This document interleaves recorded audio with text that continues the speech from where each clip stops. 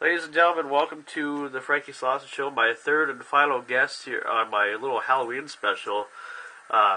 This guy, he was known as Andy Barkley in the films Child's Play 1 and 2. His real name is Alex Vincent, and welcome to the show. Oh, thanks. Thanks for having me. Yeah, so how the heck have you been?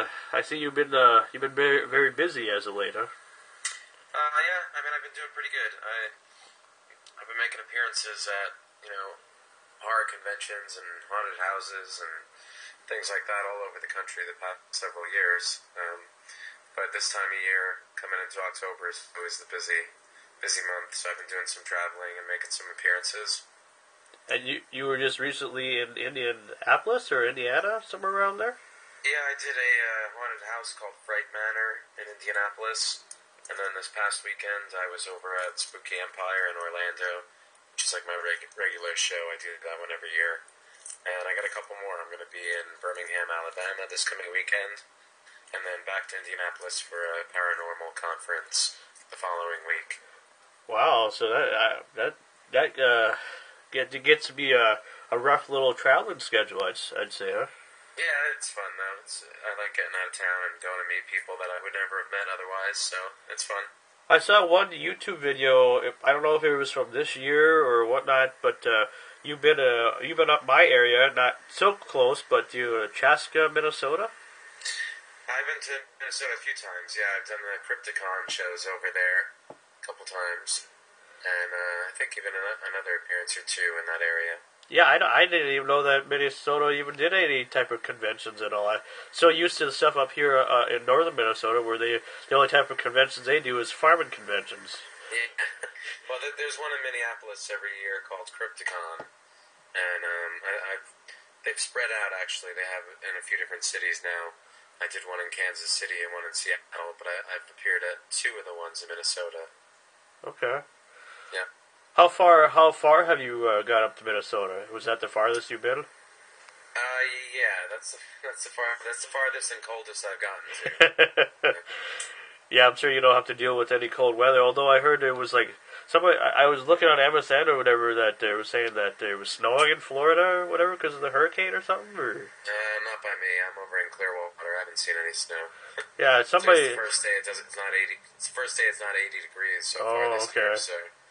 Yeah, you're lucky. You get all the nice weather over there besides the freaking hurricanes and all that crap. Yeah.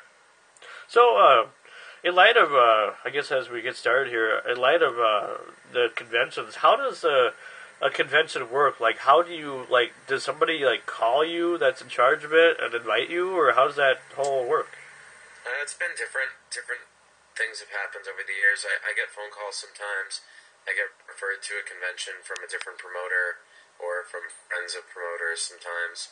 And every now and then I see one that looks like a lot of fun, and I'll send out a message to them, see if they're interested in having me. It's a combination of each of those things leads to getting me to one of these shows. And, what's the farthest you've ever had to travel to go to a convention? I did week-long appearances in Japan a few years ago. Oh, jeez. Yeah. That's pretty far. That's pretty far. I went out there. I've made some appearances in Germany and England, and throughout the United States. I mean, Seattle. I'm in Florida. Seattle's the furthest. Not so much on the West Coast, though. California is not really too big for horror conventions. Yeah. I mean, you could run into Brad Pitt at Starbucks. So horror conventions don't work that well in that area. But. Huh. Yeah, I'm surprised that I live 2 hours away from a town called or city called Grand Forks, North Dakota. I'm sure you've heard of obviously you've heard of the state of North Dakota before, but Grand Forks is a pretty big city. I'm surprised they don't do any type of conventions over there at the Fargo Dome or Alair Center. They might. I don't know about, and you haven't heard about. It's possible. There's small type of shows everywhere. I mean, there's a handful of really big ones that are well known throughout the country. A couple up in the New Jersey, New York area that's big. There's one in Florida that I do every year. Spooky Empire is big, but there's a lot of little small ones in different places that I've gotten to appear at pretty random cities that I never thought I'd even be in my life, and probably never would have been if it weren't for some sort of event that they're having. Sure. Now, when you go to these conventions, like how, like, do you get paid to go to these, or do they pay for your travel, or how are you able to afford to go from place to place? Well, I mean, yeah, they pay for flight and hotel, generally speaking. Okay. And like most of the celebrities at these conventions, we sell autographed photos and signed DVDs and we charge for that. So that's where we get the money and where it makes it possible to leave sunny Florida and head to freezing cold Indianapolis to a haunted house for the weekend. It's fun. We enjoy meeting people. I mean, I can speak for myself. I enjoy meeting people. I like going to new places, but we certainly make money doing it. I suppose a lot of people will remember you from the days of the Child's Play series. Pretty much. Pretty much that's the only thing they know me from. So how come you, like before we really talk about Child's Play, how come you never made your career go any farther, like doing commercials or doing other big name movies or anything? Well, I did a bit when I was young. Between the ages of 5 and 13, I'd done several commercials, and I was on a soap opera for a while, and I did a couple other low-budget independent films. And Child's Play just happens to be the only thing that anyone really saw and remembered.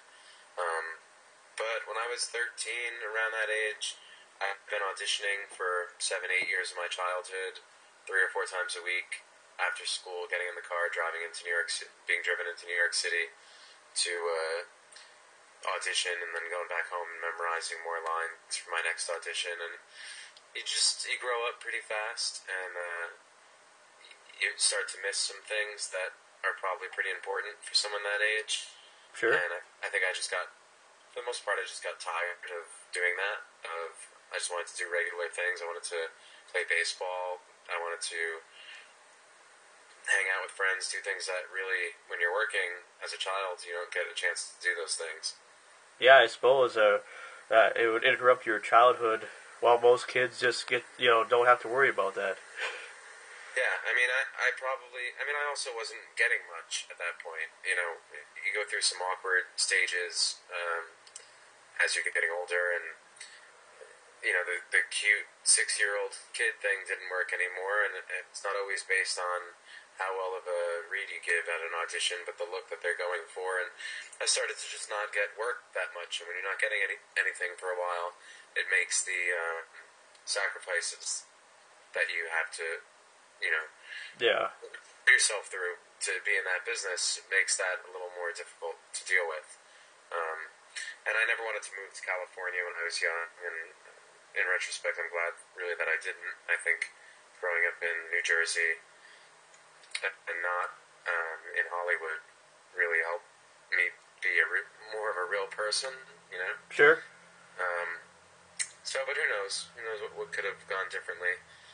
And there's still some opportunities in the future. I've been doing a lot more things from a creative standpoint, writing screenplays and trying to make a film that I wrote, and doing a little bit of directing and editing and music engineering and audio mixing and stuff on that side of things. So a little bit of everything, more or less. You're trying to be pretty creative, so to speak.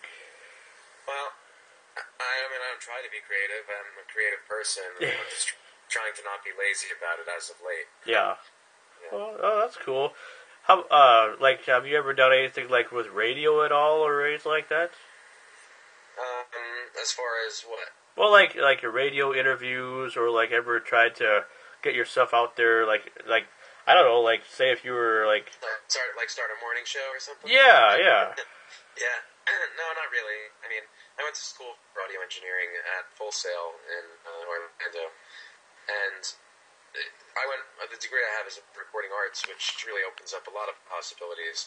I could probably pursue a similar job of working in a radio station. I don't think I'd want to be an on-air personality so much. But anything's possible. Yeah, I guess you just never know. But so then after you did Child's Play, then what was your teenage years like? Like after you finally got done with the acting and more of that. Well, I never really did get very good at baseball. Okay. it was a normal life for the most part. You know, growing up, I lived in a small town with about 70, 80 kids in your year at school, and Sure. when we finished 8th grade, to go to high school, you have to move into a bigger town. I grew up actually in Maywood, New Jersey. It's a really small town, 1 square mile, and the closest town to that is Hackensack. And I went to Hackensack High School, and when I go there, that's 4 different townspeople that didn't know me the whole years of being in the movies, and all come together in this school. So that was really the beginning of accepting a lot of attention that I got for this, from people my age. Growing up, people didn't mention it that much because they knew me before and during and after. And when I got to this school, then that's when it became, getting called Chucky all the time, and stuff like that. But it's all right. It's all part of it. I think social media now has really taken a big role, like Facebook and all that. When it comes to bringing people together to do these conventions, or just hear what fans have to think about the horror industry, or just anything. I think social media has really definitely played a big role in helping people get to where they want to be, so to speak. Well, absolutely. I mean, especially a business that is successful based on meeting people and sharing interactions with people that you're familiar with from film or music or whatever the case may be. Social media really has opened up all kinds of opportunities to get closer to, celebrities, whatever you want to call it. And I mean, for me, when I started doing conventions 8 years ago, it was MySpace and messages that I got through stuff like that really made me aware that these things were going on to begin with. I was in, I grew up in New Jersey, and Chiller Theater was a huge convention there that was going on for years before I ever even knew about it. Yeah, and then you're close to New York City too, I'm sure. So I'm sure if there's anything you wanted to do, you could have done it in New York. Yeah, that's true as well. So I was looking on your Wikipedia thing, and I know Wikipedia sometimes isn't always up to date on what they write, but because it's like I don't know if it's still user active or whatever. But anyway, it says here on your page that you were in a movie or you did a cameo, and you can correct me if I'm wrong, but it says On the Ropes last year. Yeah, it was a really small thing. It's like I did it from home. It was a prank call on this British comedy. And I was a fan of comedy. Funny enough, with all these horror conventions that I do, I'm really not a fan of horror films. I haven't seen most of them. I know the people from meeting and at conventions, like the guests, over and over again, but I've never seen their films. But if it's comedy, I've probably seen it and have memorized most of it. And this is just a funny script from these guys out in the UK, and I recorded it and sent it out there, and I think people are seeing it now. I haven't gotten a copy of it yet. Okay. So then, if comedy is your motif, like who were some of your favorite actors and actresses growing up in the comedy genre? Well, I mean, when I was young, first of all, the first person that I really loved was Michael J. Fox because of the Back to the Future movies. Oh yeah. And Family Ties, and when I was making Child's Play 2, I was fortunate enough to be able to go and walk over to his trailer. I was introduced to him, and I got to sit with him for lunch, and I walked through the set of Back to the Future and sat in the actual DeLorean on the set and everything. Jeez, lucky. That was the biggest thrill of my life. And then, growing up, I used to watch Saturday Night Live a lot. That kind of humor, I loved all stuff, especially in the, Dan Harvey, Mike Myers, Chris Farley years. Sure, that era, yep. Yeah, and I was fortunate enough, again, to be able to be invited to watch a taping of the show from the green room, and I got to meet a bunch of people. I was a huge fan of Dana Carvey, was always my favorite. I did most of his impressions, and I got to meet him there and did my impressions back and forth with him. It was really fun. Oh, that's cool. No, like for myself, I've always liked, besides Michael J. Fox and whatnot, Michael Keaton and like John Candy and Bill Murray were always the three that I always enjoyed. Yeah, I loved John Candy and his movies. He always cracked me up. I mean, they all did. I grew up watching comedy. Yeah, and I like horror films to an extent. I like the ones that make you think. You know, Yeah. I'm more. The gore doesn't really do anything for me. Sure. But a psychological thriller and something suspenseful can still be categorized as horror because you get scared. That I can enjoy. So when it comes to the Child's Play movies, now I noticed that you weren't in the third one. Why was that? I wasn't in the third one because they wanted to make it, 2 years later, and they wanted the character to have a love interest and be in military school. Uh-huh. And I was only 10 at the time. Uh-huh. So they just went with an older actor to play Andy. Okay, yeah, because he seemed like he was a lot older all of a sudden. Yeah, there was a big jump there. Yeah, I would say a 10-year-old love interest would probably not be a good idea. Not in film, anyway. But other than that, how can people, if people want to buy an autographed picture from you, or just talk to you on Facebook or whatever, how do, I know you have a website, you want to let people know it? I do have a website. It's alexvincentonline.com. There's a there's a store up there that you can buy autographed photos and stuff like that. And also there's an appearances tab. You can go to that and see where I'm going to be. If there's any conventions that I have coming up, I try to keep it updated on there. And there's some poetry on there that I've written, and audio samples and remixes, and Nine Inch Nails remixes, and there's a bunch of things. Everything that I could fit on that cheap website. And I guess the last question I have for you before I let you go is, since you were an actor, I ask this to a lot of people who do stuff in the entertainment industry. What advice would you give to somebody who would want to become an actor? Whether they're a childhood actor or an actor right now, or, as an adult, what advice would you give? Well, my perspective really is it was something that I did when I was young, and I got tired of the struggle to be an actor. As a kid, it's different, but at some level it's the same. It's a really big struggle to be an actor, and then if you are lucky enough to be successful, that comes with its own new set of difficulties. So it's a tough business, but it would have to be something that you're obviously really, really passionate about, or you wouldn't, it's not the type of profession you can just go into to try to get rich. It takes a lot more work than that. And, for me, these conventions are, when I go to these shows and I get treated like a celebrity, when in my normal day, my normal life, I'm really not at all. I don't get recognized. I can only imagine how more fame and more success that would, translate to the rest of your life. It seems like a lot more to think about than just, I want to be an actor. Sure. All right. I guess I got one bonus question here for you, since I forgot the fact that we're doing a Halloween special here. What are some of your memories from Halloween? From just Halloween alone? Halloween? Yeah. Yeah. I didn't dress up for very long.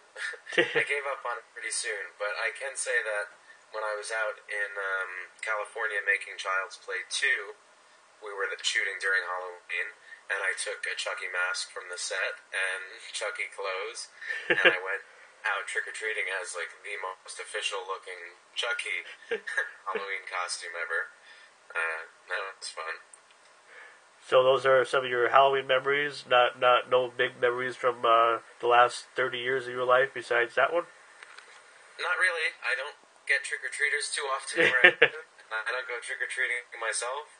So what are your plans for this Halloween? What Halloween is, for me, Halloween is the time of year that I get to travel a lot and go to a bunch of conventions. Okay.